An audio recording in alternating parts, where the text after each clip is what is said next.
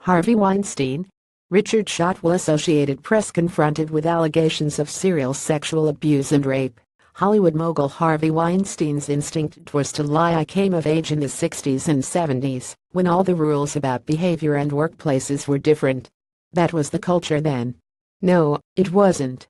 The different era defense was also used by those who would excuse fugitive director Roman Polanski's confessed 1977 crime, drugging and having sex with a 13-year-old girl. And those willing to forgive and forget the first 20 or so of Bill Cosby's alleged sexual assaults, which took place during those scarlet decades. Blaming the 1960s and 1970s has become the first refuge of abusive creeps. But those of us who lived through that time can recall, yes, perhaps through a slight haze, that the culture never approved of the kinds of things Weinstein is accused of doing. That era was about personal liberation, the biggest component of which involved women's empowerment. The sexual revolution gave women options that had been forbidden to them, but it never took away the option of rejecting unwanted advances.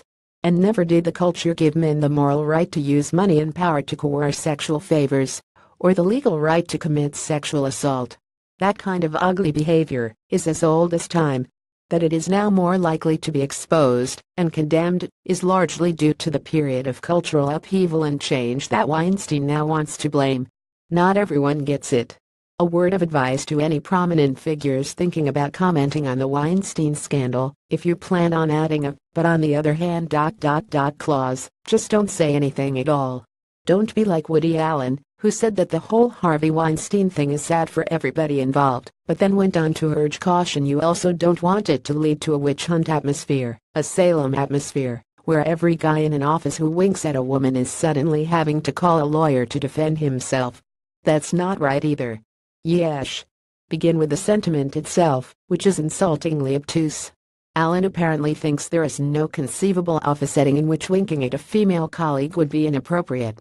But that's beside the point, since winking is not the issue. Is it possible that Allen does not understand the difference between winking and the offenses Weinstein is accused of, and denies, which include indecent exposure, sexual assault and rape? Okay, maybe it's possible.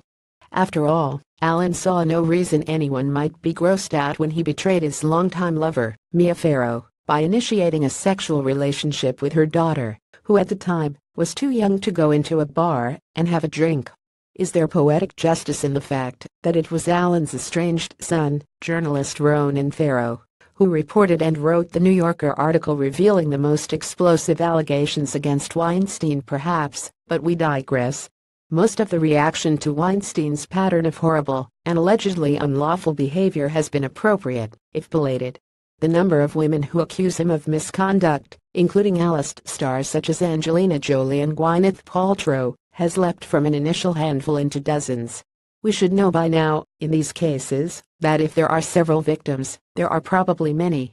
Did some women tolerate his disgusting advances because they knew he was one of the most powerful men in the movie business and had the power to make, resurrect her and a career? Probably, and they shouldn't have had to. The way Weinstein treated women was apparently an open secret in Hollywood. Worse, however, is the fact that co-workers and corporate officers at Miramax and the Weinstein Company apparently knew all about his proclivities. Not only did they fail to stop him, they enabled him to continue. In some cases, Weinstein's assistants are accused of making his targets feel comfortable with the idea of meeting him in hotel rooms, then abandoning them knowing what they would face. Some victims were paid substantial settlements, which people who worked with Weinstein, including board members, must have known about. Weinstein was effectively granted impunity because he brought in so much money and so many Oscars. That's another old story. Complicity and silence weren't invented in the 60s and 70s either. And by the way, you don't have to be the father of daughters to speak out. I'm the father of sons, and I'm angry and appalled. Read more from Eugene Robinson's archive, follow him on Twitter or subscribe to his updates on Facebook.